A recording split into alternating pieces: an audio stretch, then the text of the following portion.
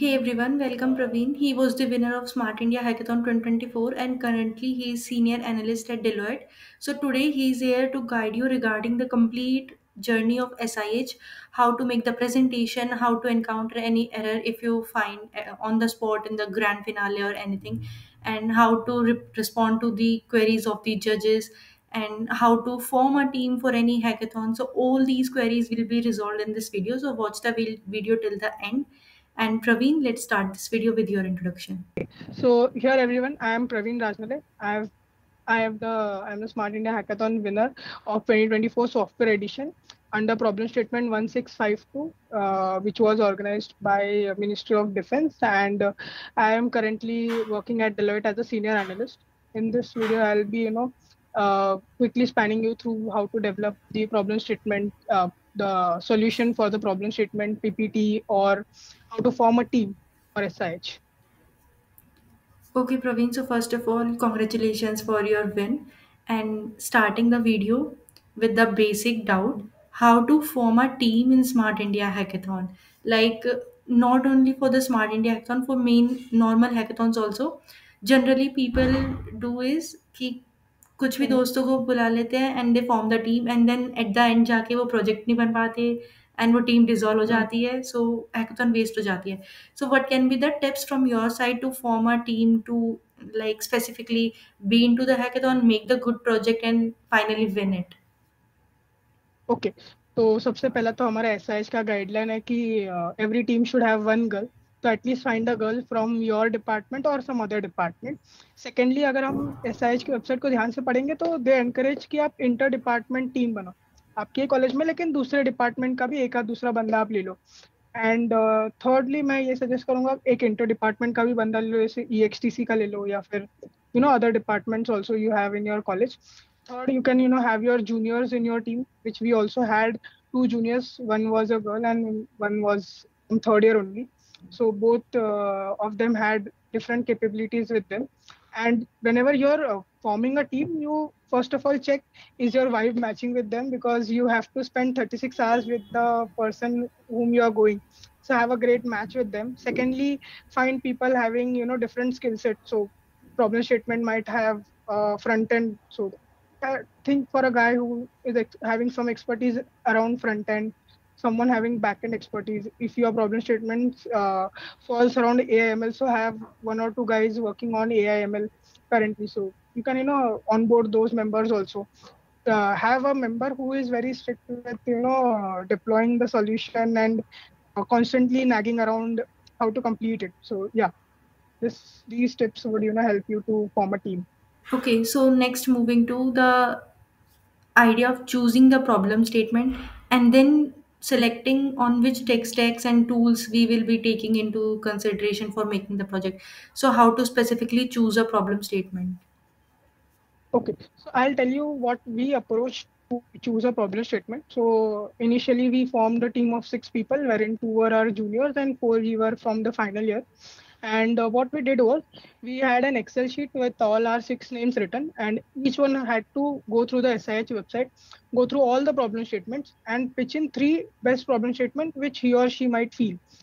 Each member had to convince all other 5 members that why we should go with a certain problem statement. So we had rounds of discussions wherein everybody brought up three problem statements, and we used to debate with that person ki how we won't choose that problem statement. He or she had to convince us ki why we would be. So we ended up choosing a problem statement. Post that problem statement, regarding the tech stack, what we thought was okay, to understand the problem statement thoroughly. So you need to read the problem statement like hundreds of times to understand what is their ask and what problem are you solving.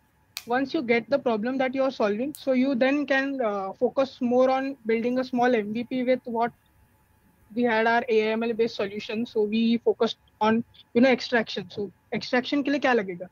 So we focused on what is required most. So any LLM or AI model, because currently we are transitioning into AI/ML. So we thought of what AI text can be used in that. So yeah, that helped us to finalize the problem statement and also build a solution around it. But an MVP would help you cross your college level also, and internal hackathon, and also there also it will help you to develop the solution. Okay, so next moving to what was your strategy while developing the prototype? So after the certain rounds, we are required to submit the prototype and the presentation. So specifically for Mhm. the prototype and then for the project, what was your approach and what was your team's strategy to like have this number of features in the project so that it gets selected? Okay. So we didn't focus much on providing multiple features, because that I feel don't won't get you through the last stage. So what we focused was providing a complete end-to-end solution to that problem. So we understood the problem. Post that, we created our own architecture diagram, which had initially many open-ended points, but after round of discussions, we tried to close every point. So every loophole, was tied to some or the other point, which closes it. So you think it from an end-to-end solution, wherein if a user is onboarded on that platform, how he will be engaging with the platform. For example, we were focusing more on data extraction. So data extraction कैसे होगा? Like, we thought of good Excel, good PPT, good PDF, good Word documents, but users might submit bad quality documents also. Currently, we just randomly click a Aadhaar card photo, but that could be a good quality photo, and many people can upload a bad quality. So we focused on how bad a photo could be, and then good extraction could be possible on that, wherein the weakest photo could also give you a good extraction. So yeah, these three points we focused on, while developing the prototype. While choosing the tech stack, we focused on what we have. We have the current skill set and what could be learned. So we didn't, jump to anything like big tech word, but we just went close to, like, if we have Python skills, so what we can learn OCR. We can then learn Django. If we have web development skills, so what if currently our team was equipped with React.js, so we tried to learn Next.js to provide the much better UI, material UI to do the styling of the front end. Yeah, we focused on these things. Okay, Praveen. So next coming to the presentation round and how to make Mhm. the PPT, because this is the biggest doubt, like how we should make our PPT and what all Mhm. points we need to put in the PPT so that it stands out from the crowd. The same issue we also faced, what to add in the PPT so that the whoever is going to review these PPTs can get engaged through our PPT, and we also get somehow selected in the SIH. So while preparing the PPT, I remember the first slide is about your proposed solution. How are you going to so use some, I won't say buzzwords also, but use some words which help you to frame your sentences right. So don't add a lot of text. You can use some images, or you can use some architecture diagrams which explain the solution in very short. And then in the second page, wherein you have to define your tech stack, so define it very clear that what are you going to use on your front end, what are you going to use on your back end, what are you use going to use if you're focusing on AIML solution. How are you going to scale it? Because that solution is not just going to be, unused. It will be used, it will be deployed into the ministry in some or the other way. So you have to think, if many users come onto the platform, how are they going to be, accessed? Then focus on your architecture diagram. So when you're developing it, the architecture diagram, everything needs to have some sense, because if anywhere you feel that ki, hai na, what next, once I go through your architecture diagram, each point should have next journey. There should be nothing which is open ended. Then how your solution is going to benefit the user. Right? So if you provide such solution, so cost effectiveness, how can you market it? So basically sales point of view. So how you are going to sell it? Then what are the costings that you might require to develop such a solution? Because there are two tracks, software and hardware. And software also requires some of the costings, such as Azure deployment, Azure or AWS deployment. So these also cost could incur. So you can think, when you're developing it for a large scale organization, what could the monthly cost could be, and then you can focus more on ROI. So if they are investing around certain amount, so what is the return on investment through this solution?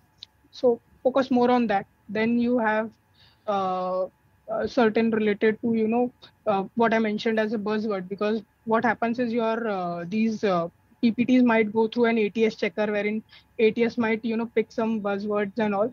So utilize those prepare your solution around those also words. Yeah. Okay, so next coming to any errors specifically during the grand finale you encountered, and then which tested basically your presence of mind and how you deal with it. Okay, cool. So, beginning with the hackathon there, the first round they asked, "Ki, what have you prepared till now? What's your MVP?" So we said that we have certain models ready, just the integration part is remaining. And by the last round also, we had the same statement going through all those rounds. We have the models ready and the integration part is remaining.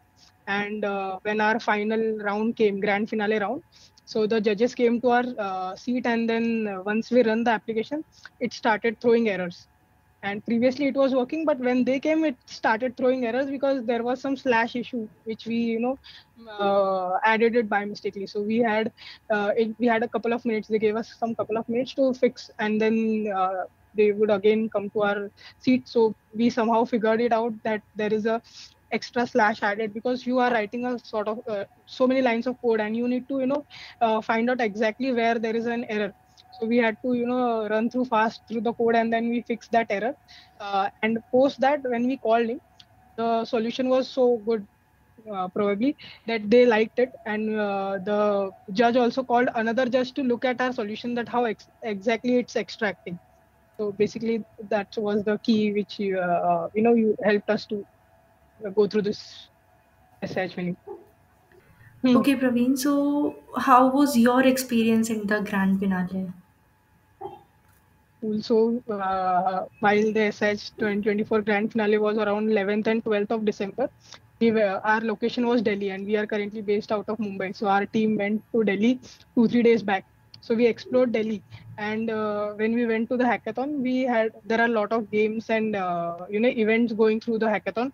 So I would suggest you participate in all, because your goal is to enjoy that hackathon. Side by side, you are developing also.